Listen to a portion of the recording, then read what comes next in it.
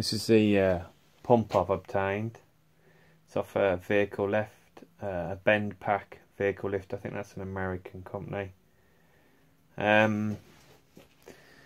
It's hold to run, spring return. Obviously if the lift goes up you don't want the pump running all the time.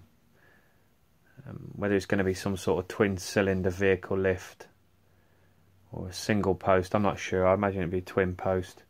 And then you simply returns to off and then press the lever to lower the lift. You know, safety catches should be used, so it's going to be a two-poster, I reckon. So what we're going to have to figure out is, obviously we don't need that feature and we don't want spring return. I've checked it, the duty cycle is quite good to leave the pump running permanently, but we need a return to tank loop. So this is going to be running permanently into the valve and a back to return. So we're going to have to mess about with these valves, find out which one is a return to tank, because currently you use one line for the in and the out. There is no return pipe as such, because that releases the pressure and the vehicle lift comes down. So we need a pipe out pressure and return to tank, which we're going to have a little mess with that. Hopefully it can do it. It is 415 3-phase, but looking on the chart it says, well, 463 phase, or it will or can be wired as 208 to 230 3-phase. So we're gonna get an inverter off eBay. I've got one that I use for my pillar drill, you may have seen in another video. That's a 3-phase 220, but that's only good for 1 horsepower. This is a 2 horsepower motor, so my inverter that I've got now is not going to do it. Same inverter that I use for my lathes. So we're going to get a new bigger inverter. We're going for the 4 kilowatt, I think, so we can get right up there. So I ain't got to buy another one again. Maybe run 2 connections off it, I don't know yet. But yeah, so this is good for 3-phase 220. Like I say, pressure relief valve set at 3,500.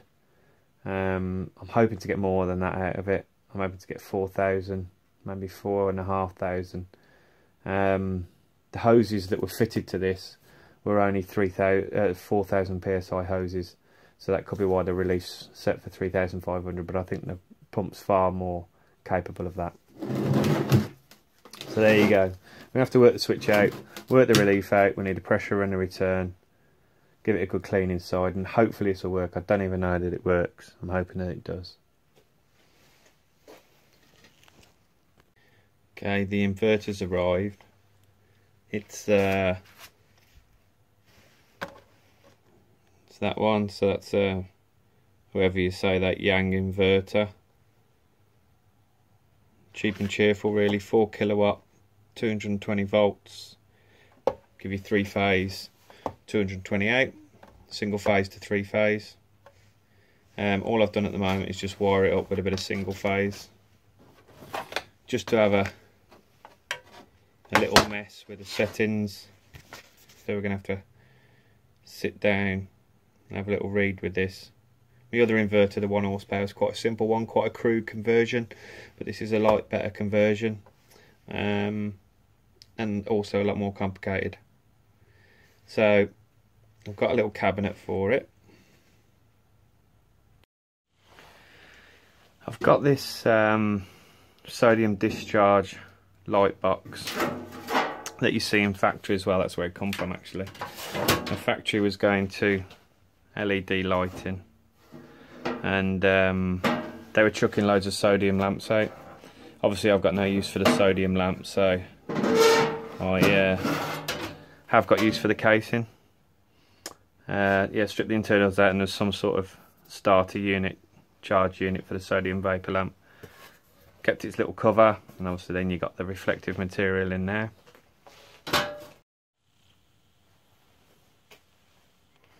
And the beauty of this little cabinet is that was my first intention, to put that in there. But the only trouble is it doesn't meet the air requirements around the outside, which is a shame because it fits really sweet in there. So we're going to forget that side and we're going to mount it either in there or most likely like that there, and we'll have a little panel mount, 3-phase 220 socket on the outside. I'm going to use these louvres, cut them sides out, sink those in at the sides, maybe a piece of foam behind, some pond filter or something to let the air in and out, what have you, but not the fumes, the angle grinder or anything else that's flying around in the garage. And then I'm going to cut this off. I think I was going to make a little cubby hole, little cupboard, but I got absolutely no use for that, so we're going to cut the bottom off and then make a slide on cover, again possibly have a louver in, but have a little door there so I can just turn the inverter on and off rather than going inside the whole gubbins and getting a load of crap in there. That's my theory anyway.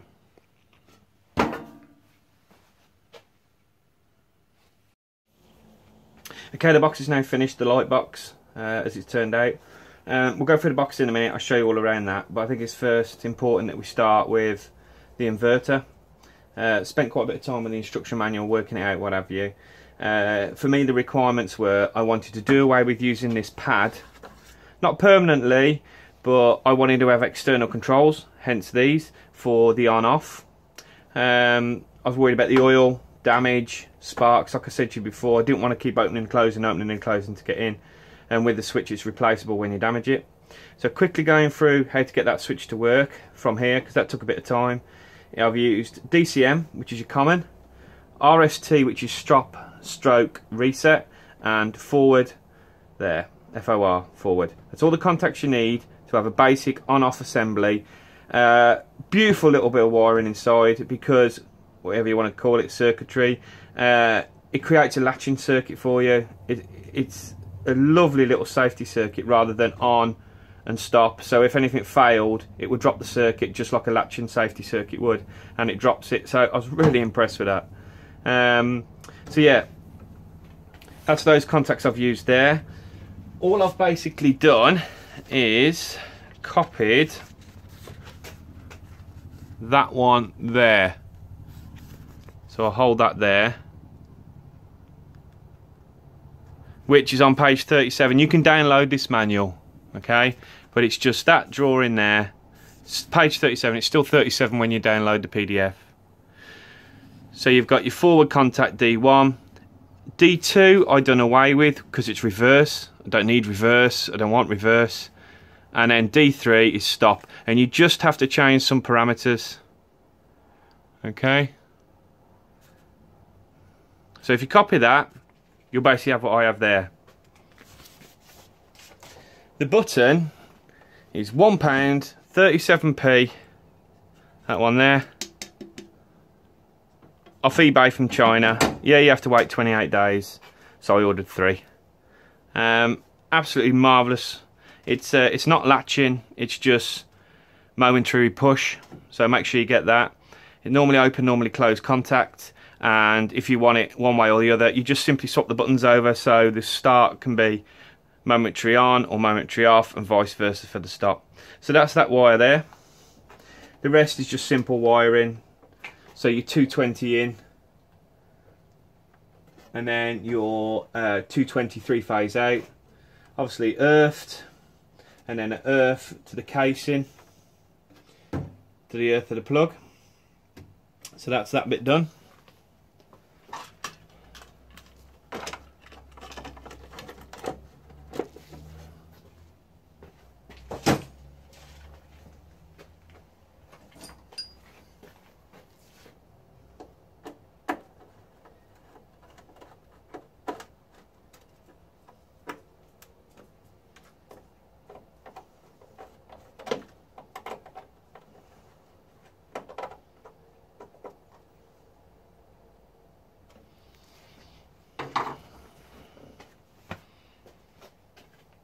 So turning it on,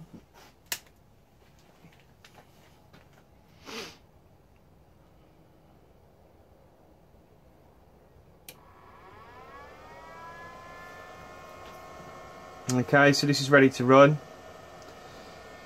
It's currently set up for amps. I'm not going to go through these controls. There's plenty of how to use this, and the manual's pretty damn good for this. So as you can see, flashing at the moment, no amps are being drawn.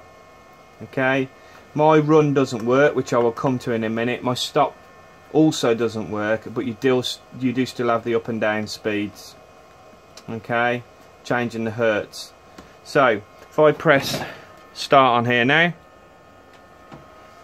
you will see that's gone to powering this socket here, but obviously it's not drawing any amps because there's nothing connected to it. And then simply press the stop button there, and that's it, cuts power immediately. So I'll go for the settings that you need just to run a hydraulic pump.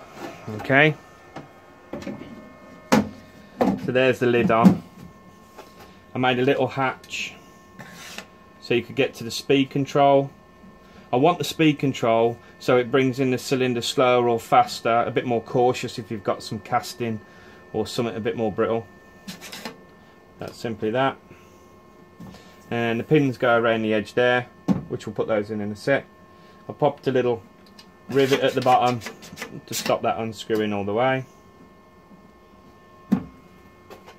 Okay, so these are the settings I used in the parameters. So PD1 is external buttons. What that does, default is 0, the new is 1. So it will turn off those buttons there, you stop and you run, and it will answer to those contacts, which is those there. Okay, so parameter 3, 000, that's now set to 50 Hertz. When it comes as new, it's set at 0 Hertz. Well, over here we've got main frequency, you have to set to 50 or 60 elsewhere. Parameter 14 is currently 15 seconds. This is your ramp up and your ramp down times. Okay, now I don't need 15 seconds starting up a hydraulic pump. I didn't want to whack it straight into flat out because I want to keep the pump for a long time, so I changed the 15 seconds default on 14 to 5, so that's a 5-second ramp up as soon as you press start till it gets to full speed, i.e. 50 Hertz. Parameter 26, default is 0, the new is number 1. Coasting stop mode.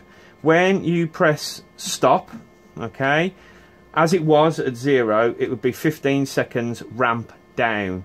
Now that's a little bit dangerous on a hydraulic press because you'll have power going to your hydraulics for a further 15 seconds once you've started panicking. So I simply changed that to a coasting stop mode. So as soon as you press stop, all power is cut to the outgoing of the 223 phase. Parameter 46, default is 14 and the new value is 4. What that simply does, the terminal inside, this is again explained on page 37. The parameter, the terminal output on the inside is currently used for a reset. Remember the RST? Well, this changes it to a stop to enable that to be a stop and not a reset. Okay, so but that is explained on that page, so don't try and remember that. 78. This didn't seem to make much difference when I changed it, but the default is 0, the new value is 1. This simply changes when you step your speed on there. Okay, you're up and you're down. Instead of jumping by 0.01 Hertz, when you change it to 1, which is actually the maximum, it changes to 0.1 Hertz per button press instead of 0.01. So that's what parameter 78 does. Parameter 141, currently a 0 when you buy the inverter, and that's simply your motor voltage. Well, over here it's 220.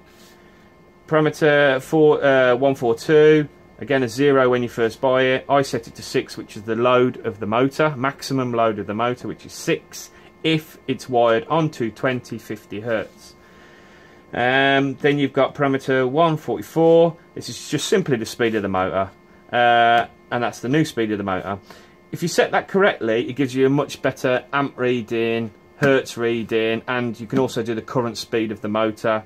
It does work perfectly alright on that one because I accidentally kept it running on that one. And finally, parameter 23, reverse disable. So if I was to press reverse on there, it won't work. I don't want to start running hydraulic pumps backwards. So it was just simply to disable reverse, and that's why I didn't bother wiring it D2 on that drawing on page 37. I just left it out because we don't want the reverse feature. So that's all the parameters I changed from what you get when it's brand new. So, let's show you all the casing and stuff.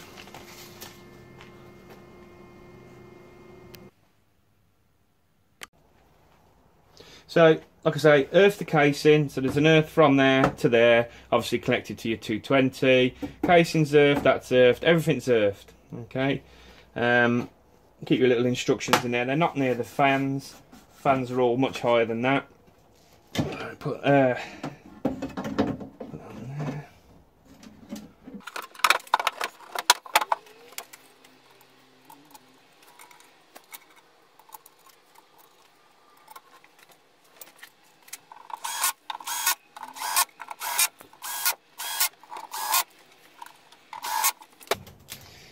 So, like I said, got a little slidey cover. You're on off. That's actually an emergency off as opposed to just an off. Got a little panel mount, 220 3 phase, 16 amp. Cut the louvers up. Remember I was saying that. So I cut the louvers up on there. Another one on there. Nothing on the top because of all the crap that flies around.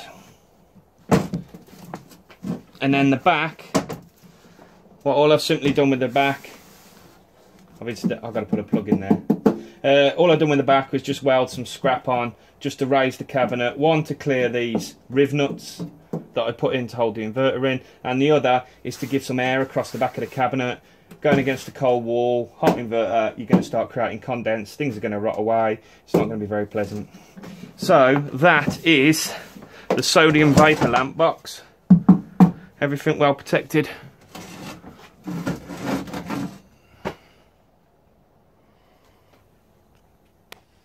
This is a carrier for the cylinder.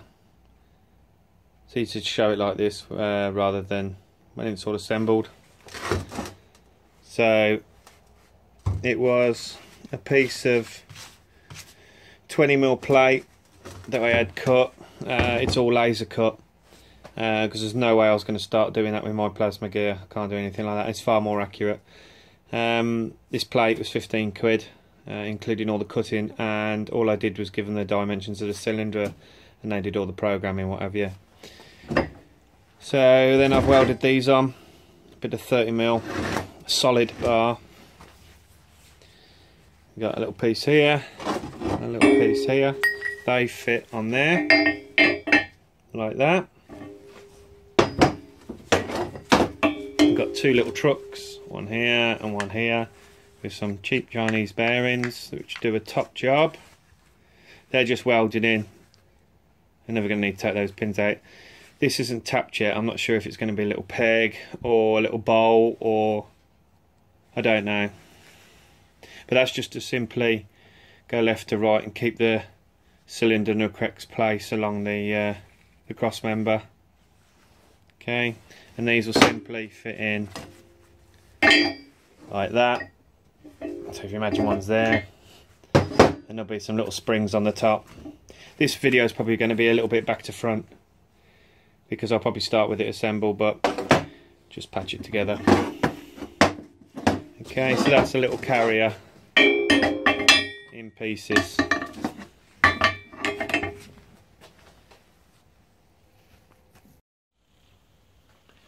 So this is with the carriages assembled onto the item, onto this carrier for the cylinder. The cylinder's loose at the moment. This is as far as I've got. From the last little bit, I've welded this little bracket on. We've got this proportional valve on, spring centre, return to centre, i.e. dumps to tank as well, so there's no back pressure from the pump, so you can leave the pump continually running. It's proportional in the way of it will apply more pressure, more speed as you move the lever.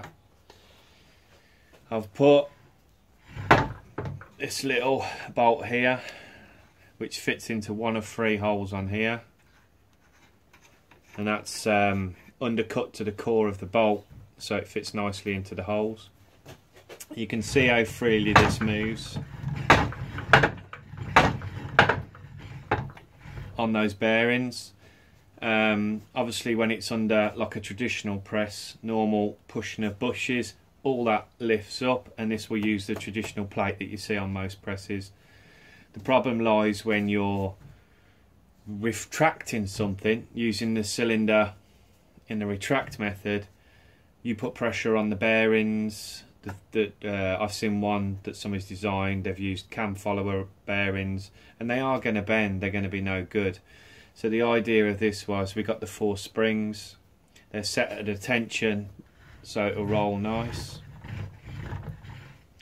but when under retraction of the cylinder, pulling a load, it simply squashes the springs, and these bars that you've seen in the last little bit sit on here.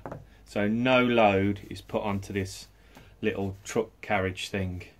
It just simply sits on these bars that go from back to front. You're never going to bend those. This 30mm high carbon steel, and what this press is capable of, that's not going to be an issue, and there's very little overhang there. So it's simply, that's how the idea of the springs are. Protects the bearings. Incidentally, the valves by Flowfit, and I think I got it off eBay. It was about 40 quid. They've put the prices up recently, quite cheekily, by about a £5. And it was called Log Splitter or something like that, by Flowfit. Okay, so the aim of the game here, this is the finished setup, was a small workshop press sitting on the bench. I didn't want a floor stand, didn't want nothing massive. Simply pressing car wheel bearings out, a bit of broaching. I wanted a bi-directional cylinder. I want to do push-pull broaching. I want to extract things from blind holes. I want this fixed rather than sitting on pins. I want to clamp fixtures to it. I've got to make much tooling. I have 0 tooling at the moment. I have some nuts on top, which incidentally a weird thread, M33x2. So I've got those. I haven't got time to start machining threads for cylinders, so I just simply bought the nuts and I'll weld to them. Make collars if I need to, adapters, you know, to put different sizes of rod into them. So yeah, I've got what I want, a small little press, universal, push-pull, quite a lot of pressure, more than I thought. The 3,500 on the pump was up to 4,000 and I left it at that. The proportional valve inside here is set at 3,500. The reason being for that, these hoses, everything you see hose-wise was new, except for these, and fittings was new, except for these. These come from a very good source. They were free, but they're only rated at 3,150. Sorry, 4,150. Hence, the pressure relief valve was set at 3,500 because of safety. These are brand new hoses. These ones. Okay, and all the fittings that you see are brand new. This whole item almost didn't happen. Originally when I was collecting pieces, I got some price on these hoses made to order rather than off the shelf by a company beginning with P, and I almost sacked the whole project when I found out how much the hoses cost. Luckily I found a local firm, a local hydraulics firm, who actually seemed to value their customs, and they did well. If you look at the inline filter, the casting, the fittings, all the fittings on here, the hoses to the pressure gauges, the adapters for the hoses to pressure gauges, so everything you see there, the inline filter, hoses, the fittings, the lot, all come to £59 for 5,000 PSI, and even by my standards that's more than acceptable. Pressure gauges are off eBay. They were £6 each, rated at 6,000 PSI. Like I say, I'm running at 4,000 straight 3,500. Yeah, proportional valve, like I said, return to centre. So yeah, I'm going to blank off the hole in the pump, properly gland it. It's not going to sit like this on the bench because I've got 0 room. That's all of that. So like I say, tooling's going to be made in the future. So currently it's off. We're about, as soon as we press start, it'll be the 5-second ramp up time. to the flat out power 50 Hz, 3450 RPM. That will give us 4000 and restricted at 3500 here. So that's now running flat out. That gives you that kind of travel speed.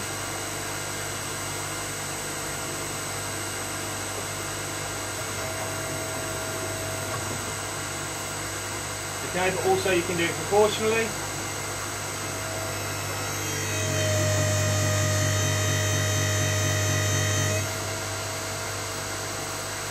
Now if I bottom the cylinder out, you will see the pressure that we're reading, deadheaded, whatever you want to call it. I was very happy with the size of the ram, length and the width of the ram, the diameter of the ram.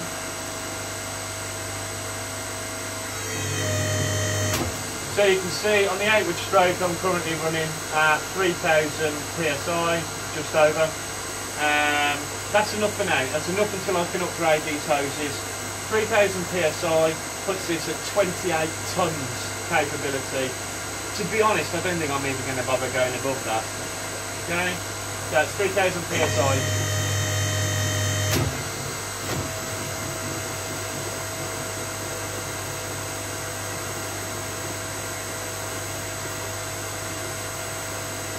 What's a nice touch, because we're using an inverter, we can actually slow the motor down, give it yet even more control without losing some pressure. So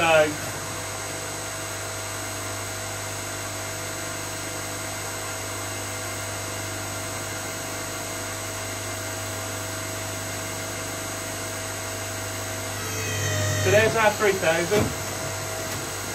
We slow the hertz down. Let's take it to the stream. That's 10 hertz.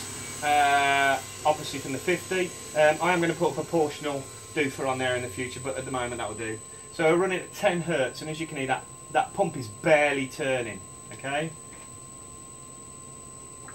We've got a cylinder now that barely moves even at flat out. Yet we can still get to 2500 at the slowest that thing will run. Well impressed, well impressed. And as you can see, it gives us a travel speed when you can actually see the nut, which doesn't really help you at the moment. You can see how slow that travel speed is. And what we can do is slow it down even more with a proportional valve. So we really can creep this. 50 hertz.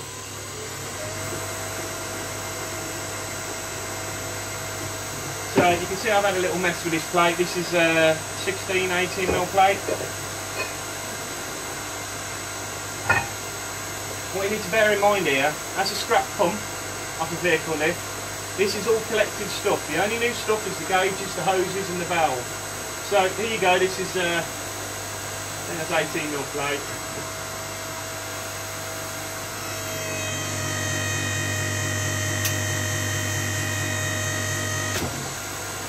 Remember, we've got a capability of 3500 on that valve. We've only used 2500, and it's me who stopped it, because in a minute it's going to flop off there.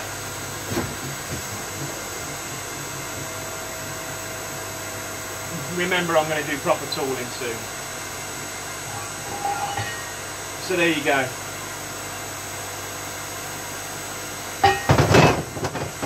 Okay, compared to the press channel, that's not that impressive. But for a bloke in his garage with bits of scrap, an inverter from China, I've succeeded.